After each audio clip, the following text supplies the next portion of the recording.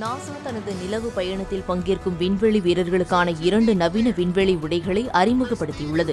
America வரும் 2024ஆம் ஆண்டு விண்வெளி வீரர்களை மீண்டும் நிலவுக்கு அனுப்பும் நடவடிக்கைகளை மேற்கொண்டுள்ளது.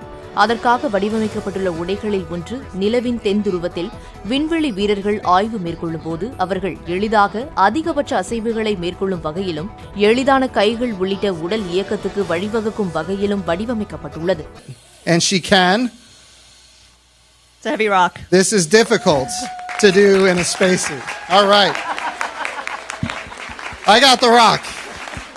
இரண்டாவது உடையான ஆரஞ்சு நிற உடை விண்வெளி வீரர்கள் நிலவுக்கு புறப்பட்டுச் செல்லும் போது பின்னர் மீண்டும் திரும்பும் போது புவி சூழலுக்குள் நுழையும் போதும் ஏற்படும் சூழல் மாறுபாடுகள் விண்வெளி வீரர்களின் உடல் நிலையை பாதிக்காமல் காக்கும் வகையில் வடிவமைக்கப்பட்டுள்ளது. கடந்த முறை நிலவின் தென் துருவத்துக்கு நாசா அனுப்பிய ராக்கெட் அங்கு மோதி சிதறியது. ஆனாலும் அதன் மூலம் நிலவின் மேற்பரப்புக்கு கீழ் பெருமளவிலான பனிக்கட்டிகள் இருப்பது கண்டுபிடிக்கப்பட்டது.